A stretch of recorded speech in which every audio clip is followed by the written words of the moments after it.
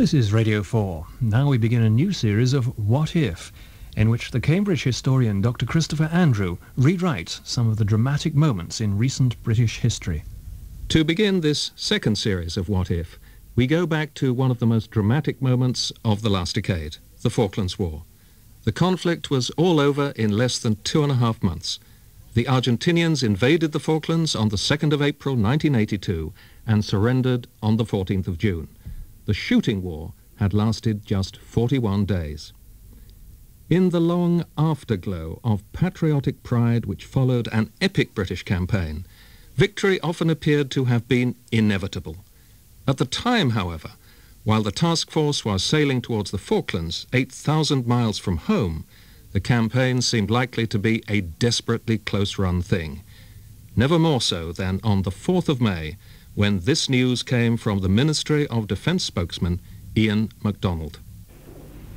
In the course of its duties within the total exclusion zone, HMS Sheffield, a Type 42 destroyer, was attacked and hit late this afternoon by an Argentine missile.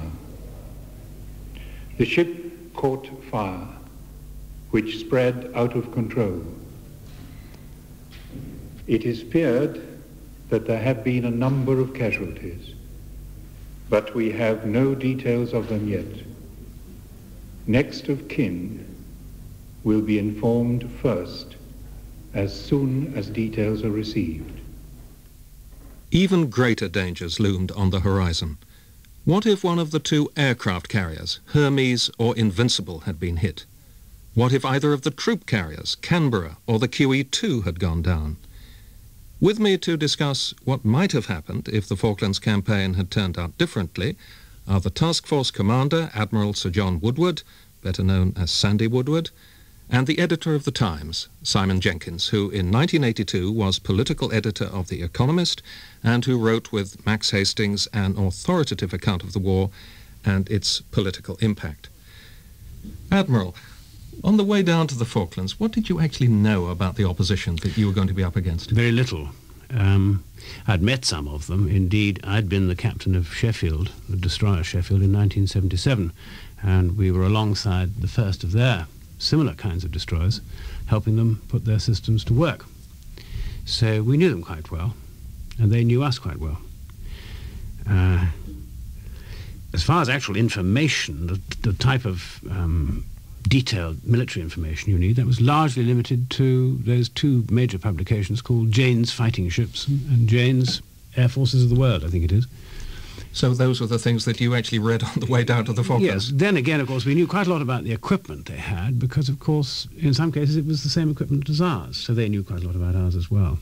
And their aircraft we were fairly familiar with because they were predominantly American.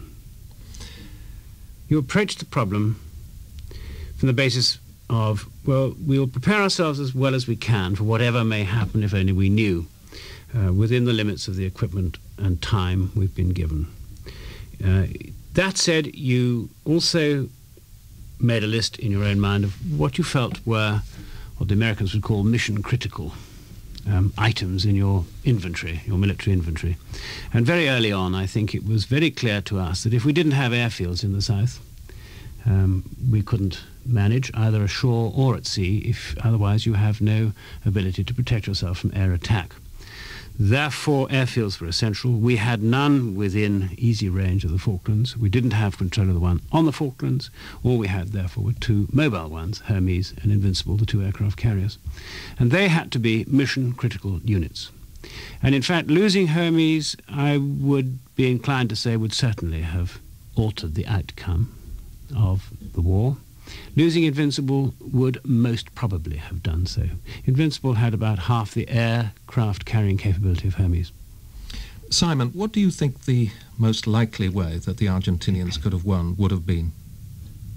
The most likely way they could have won would have been for them to have persuaded the Americans to stay totally neutral from day one, and denied the British the refueling in Ascension, to have denied the British supplies, particularly the new missiles, and to have denied the British at least the vague sense of security that should things go badly wrong, the Americans would come to their help, or our help.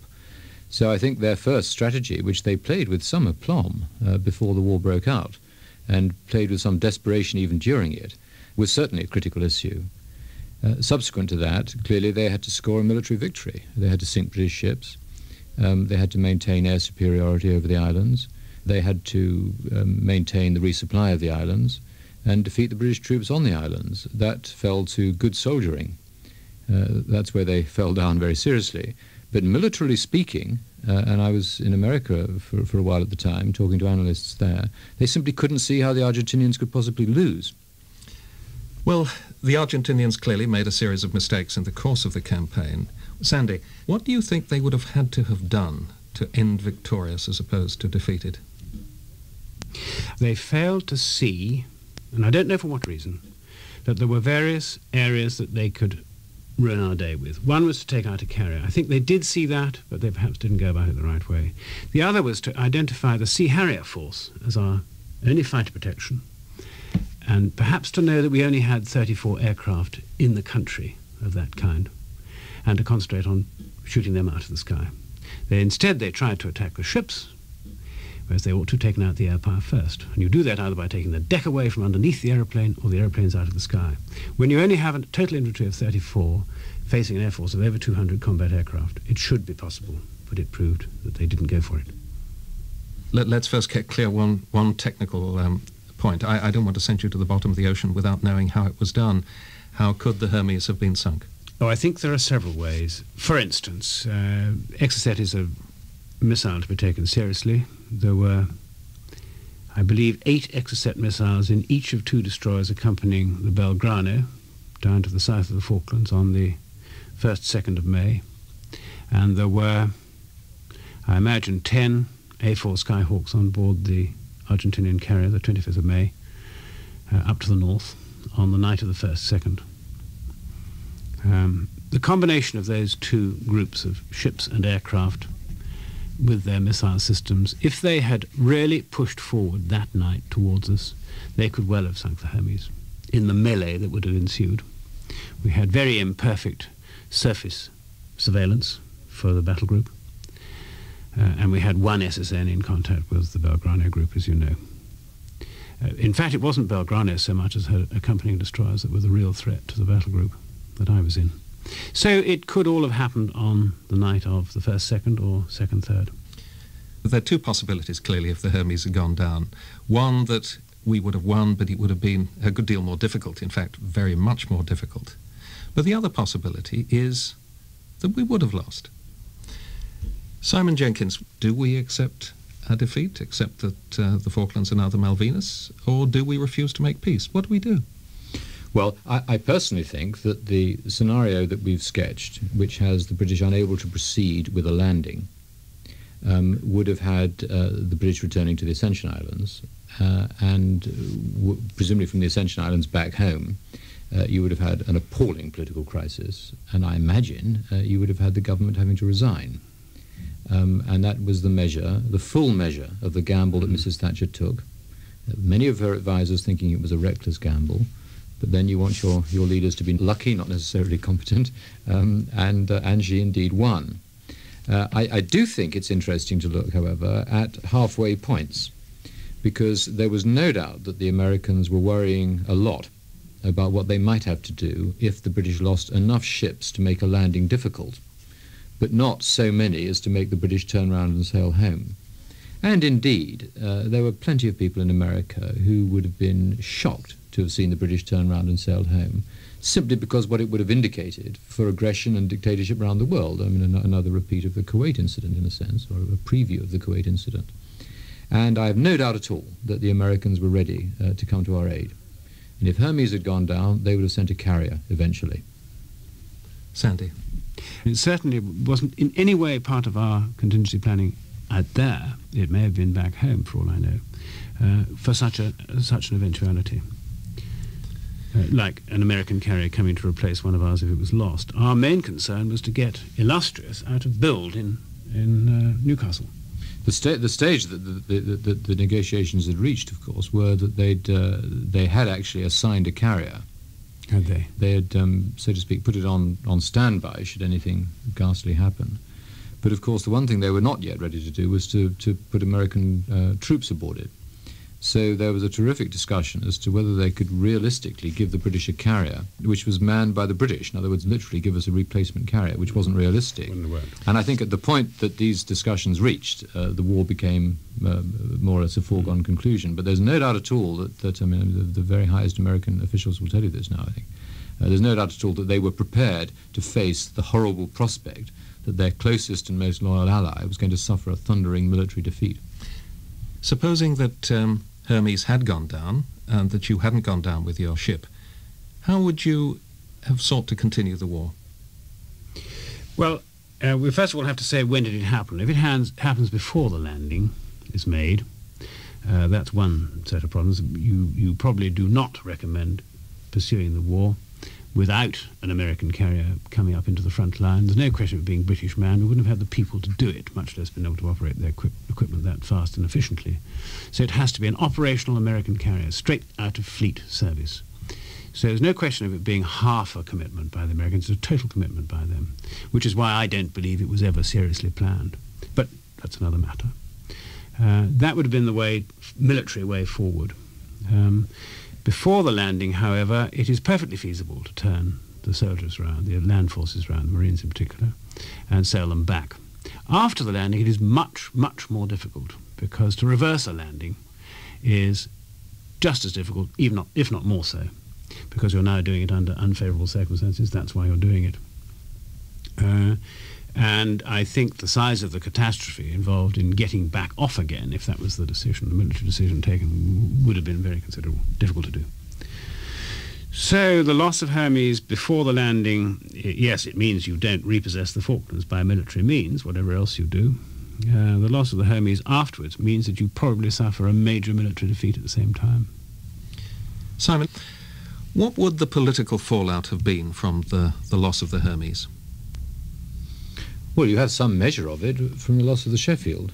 I gather that the meeting of the War Cabinet after the loss of the Sheffield was one of the most genuinely shell-shocked events in the whole war. And as someone said, it just shows how emotional are the responses, even of the most rational politicians, to bad news. They suddenly went from thinking this is going to be easy, whatever they said, what was in their hearts, they thought this was going to be easy, to thinking this is going to be a disaster. The loss of one ship. Now, had you lost the Hermes, I'm quite sure that would have been magnified many times, as indeed was Mrs. Thatcher's own emotions when she thought the SBS unit had been lost on South Georgia. I mean, bad news is exaggerated and good news is exaggerated in time of war. So I think it would have been bad news whether the loss of one unit would have led to dash for the cliff edge. I very much doubt. I mean, I think they would have settled down. They would have tried to work out whether this really does mean that a landing is impossible, or if the landing has taken place, whether the landing should be aborted. And I think at the end of the day, given the fact that you've posited just one unit being lost, I think they would probably have decided on the basis of advice they got from the command to proceed and merely tell the Americans not to be so wet and to continue to keep the fuel flowing to Ascension Island. Talk us through, if you would, the first meeting of the War Cabinet after the defeat. By defeat, you mean after the decision to withdraw. I think the War Cabinet would have taken the view that they have got to submit themselves to a vote of confidence in the House. Well, I think they would have been forced to do so anyway. I think you would have had a truly horrendous meeting of the 1922 committee that evening, at which I think Mrs. Thatcher, who was not lacking in honour in these matters, would have felt that she would have listened to what was said at that one meeting. She would then have called in the chief whip, and I think she would have taken the view that she should step down. She resigns. What happens next? I have to think myself back to the various candidates for the leadership. But I think you would have got almost certainly a caretaker leader, Sir Geoffrey Howe. I don't know who it was. Francis Pym? Possibly Francis Pym taking over. I think you would have had a desperate series of encounters with the Americans, who would have said, look, we backed you in this on the assumption that you were going to win. Although we were not, so to speak, standing alongside you in the front line, We did, and Al Haig and others did actually lay their reputation to a certain extent on the line. We've all suffered a humiliation at the hands of this dreadful man. I think we better review some of our joint security arrangements. I often wonder whether it would have affected the Warsaw Pact and their attitudes if we had failed. This would have been an indication of the decadence of Western thinking and behaviour, as opposed to what did happen, which showed that we were a lot tougher than they perhaps had thought we were by their doctrine and general thinking. This isn't my area of expertise, the political side. But I just have a feeling that this was, the fact that it succeeded was of some help in the NATO-Warsaw Pact confrontation and the superpower confrontation. And therefore, by corollary, if it had gone the other way, it would probably have been by no means any help. Well, you're the editor of the Times. What would the press have said? The press were fairly robust on this war. Or most of the press. Mercifully, in this country, we have many views in the press, but on the whole, they were for this one.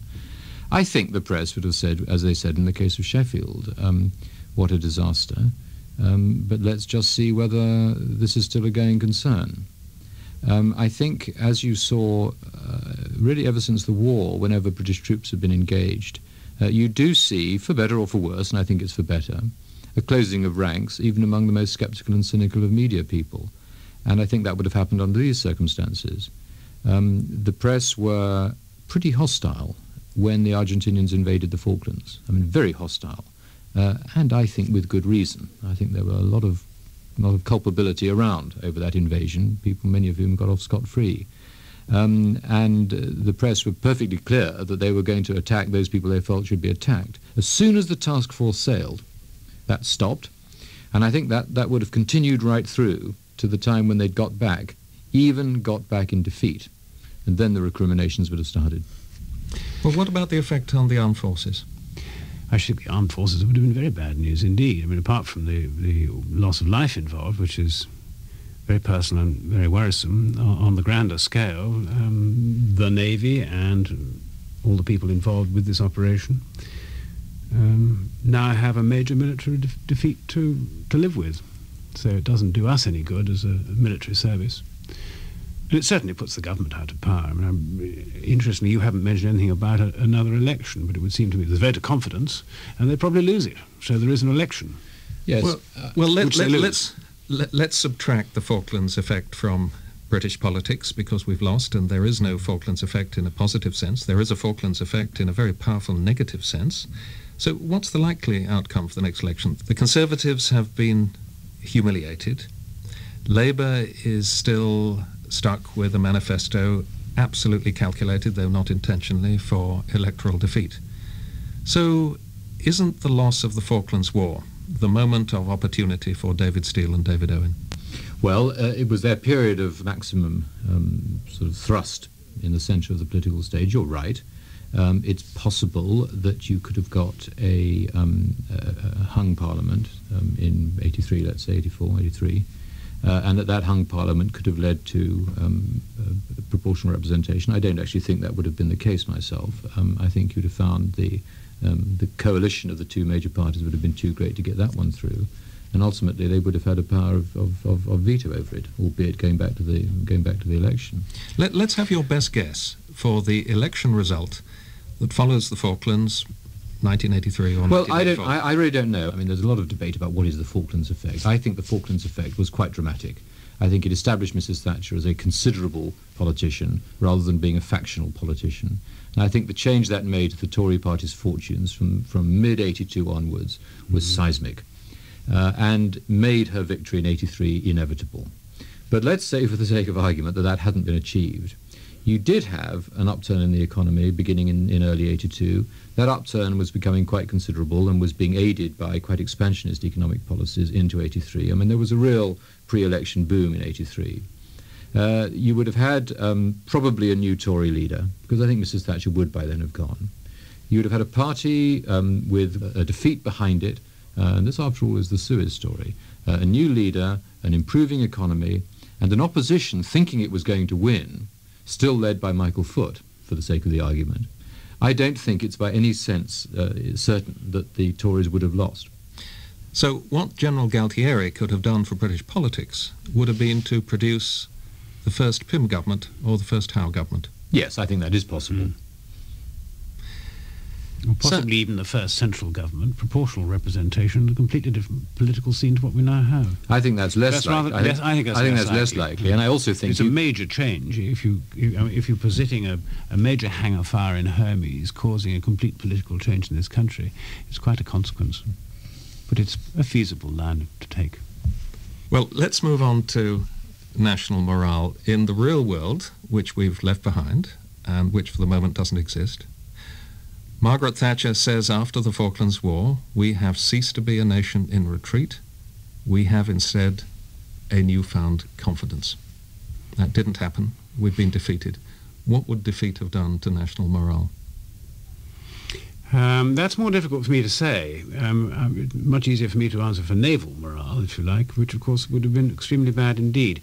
We had been very badly hit by the 1981 Defence Review, which took a very large bite out of the Navy, but those measures had not been taken in 82, so the naval capability was still residual from policies of before.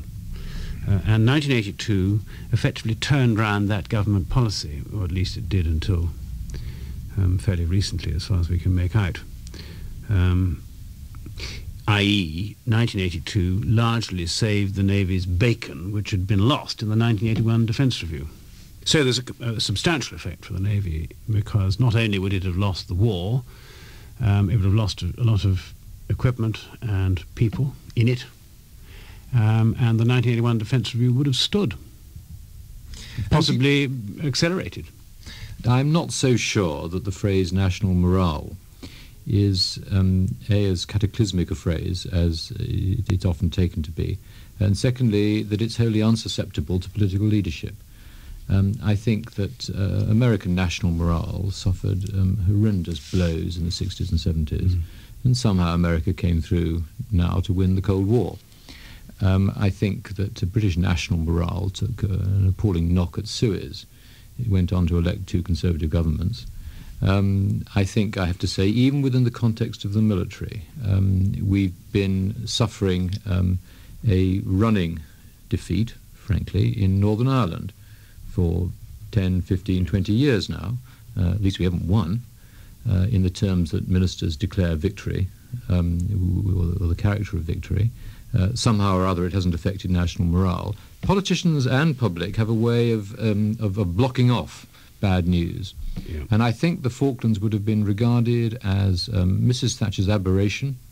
I think it would have been dismissed as being a silly post-imperial adventure, as indeed many people still dismiss it. Sandy Woodward, it's 1991. We lost the Falklands War in 1982, and the Falkland Islanders are under Argentinian rule. What do you think it will be like for them?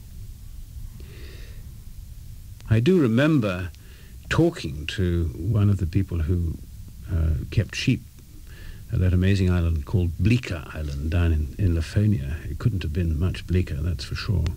He lived there with his wife and 2,300 sheep. A boat came to visit them every 6 weeks, whether they needed it or not, and that was really their only contact with civilization, if that's what you call it, barring the radio. And I said to him, asked him that remarkably silly question, so many of us did, well, if I offered you £500,000 and a large slice of good acreage in South Island, New Zealand, which we could buy with easily enough, would you take it? No, he said, I live here. And that's the factor that I don't know whether you can get rid of it. He lived there, he's third-generation Ireland, and I don't know that he could be bought out. He was in no doubt in answering my question, but that was after the battle. If the Falklands conflict had ended in defeat, many would doubtless have said that the task force was doomed from the start, that post-imperial Britain could not hope to win a war 8,000 miles from home against an opponent armed with modern weapons. The war ended, however, not in disaster, but in a famous victory. No one who lived through the Falklands conflict is likely to forget hearing this news, which came from Brian Hanrahan with the British forces. The commander of the British Land Forces, Major General Jeremy Moore, made a hazardous nighttime flight through a snowstorm to negotiate the surrender at Port Stanley. Afterwards, he sent this message to London and to the Naval Task Force commanders.